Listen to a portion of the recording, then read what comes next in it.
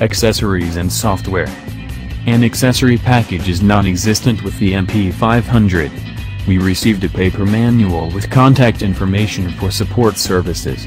The Corsair SSD Toolbox will eventually work with the Force Series MP500, but currently, users do not get access to all the features with this series.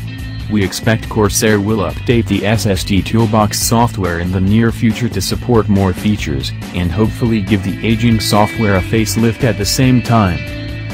Packaging and a closer look. The Force Series MP500 ships in a very small package that isn't much larger than a 2.5-inch HDD. M.2 SSDs are smaller than typical SSDs, so the package can be smaller while still providing adequate protection for the product inside. As we mentioned, Corsair used a custom black PCB.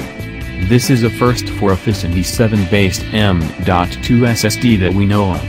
The overall layout of components appears the same as the other E7 SSDs we've tested in the M.2 form factor. Every capacity uses a double-sided version of the 2280 form factor.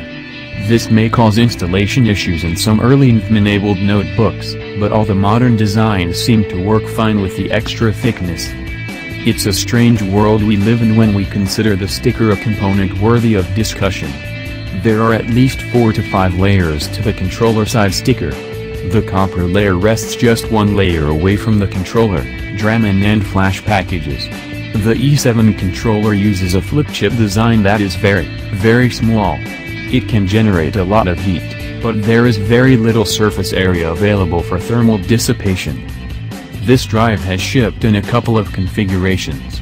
Our samples use Toshiba 15nm MLC flash packaged by a third party. We've seen other drives ship with NAND packaged by Toshiba with traditional Toshiba model numbers.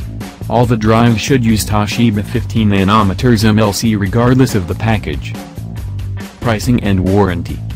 The Force Series MP500 is an expensive NVMe SSD compared to the other PS5077 M.2 products. At the time of writing, the 480GB retails $324.99 at Newegg.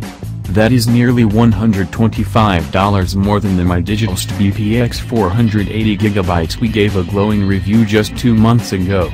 The drive is even $5 more than the Samsung 960 Pro 512GB. Moving down the capacity line, the MP500 240GB sells for $169.99 and the 120GB model is $109.99. Both also cost considerably more than existing FISN-based NVMe SSDs. Corsair covers the Force Series MP500 with a paltry 3-year warranty and the standard write endurance limits. The warranty allows for up to 640 TB of data writes for the 480GB model. That drops to 349 TB and 175 TB for the two smaller capacity drives.